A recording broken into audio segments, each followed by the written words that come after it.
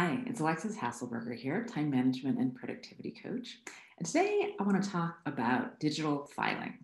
If your desktop looks like, basically the digital version of a basement, you've just thrown everything in there, a box got filled up, you didn't label it, you just put it over in the corner, and now you're having a lot of trouble finding things when you need them. I want to talk about a simple process that you can use to, get to what we call desktop zero and then kind of stay there so that it doesn't take us a lot of time to search for the files that we have and that we're not cluttering up our desktop and always getting notifications that we need to remove things, etc. So the first thing that we want to do if we want to take control is really just kind of take stock of what we've got. We may not want to spend hours and hours going through hundreds, if not thousands of files that are literally just in our downloads right now. And that's okay. We're just going to pick a date in the past. We're going to say everything before that date, we're just going to put it into an old files folder and we're just not going to worry about it. We're not going to look at it. It's there if we need it. We didn't delete it and we're not going to spend too much time on it. Then what we want to do is take everything else, hopefully it's some reasonable amount of things, and actually look through them, right? They're probably more recent, right? Since you've archived everything prior to a certain date. And so you are going to be able to say, yes, I need this. No, I don't. Trash it if you don't. If you do need it, then rename it as something that actually makes sense to you and file it in the right place. Now, on an ongoing basis, how do we just take control of the fact that we're downloading things all the time? We're taking screenshots, and at the end of the week, there can be 50, 100 new files that have landed on our computer somehow. So, what do we do about that?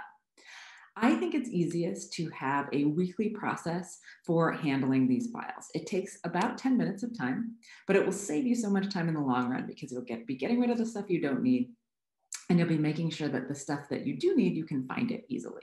So I always recommend using some sort of cloud-based storage because then we don't have to worry so much about losing it and it's not taking up space on our computer. But essentially what we want to do is this. At the end of the week, you want to do a couple of things. One, look at all those screenshots that you've taken.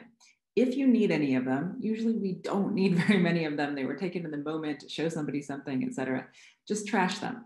If you do need them, some of them you did need, rename them something that makes sense.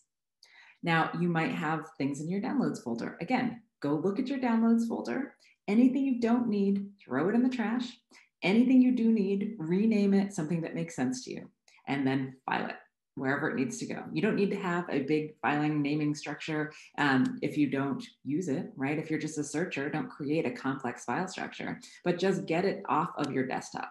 And then at the end of this little mini filing process every week, you want to empty the trash, right? We don't want to be keeping stuff there that we might, think we need later. Just empty it all. And this way you'll constantly be making sure that you are looking at the things that are there, deciding what you want to keep, trashing everything else, and then emptying the trash.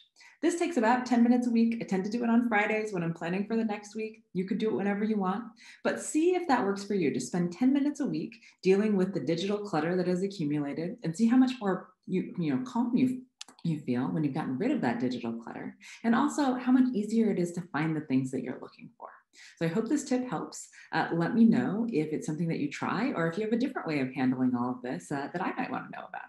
Thanks. Hey, it's always. I'm just here to tell you to like and subscribe. It would be a big help. And sometimes YouTube unsubscribes you, and also only 1.6 of you guys are actually subscribed. So if you could just check if you're subscribed, it would be a big help. Thanks.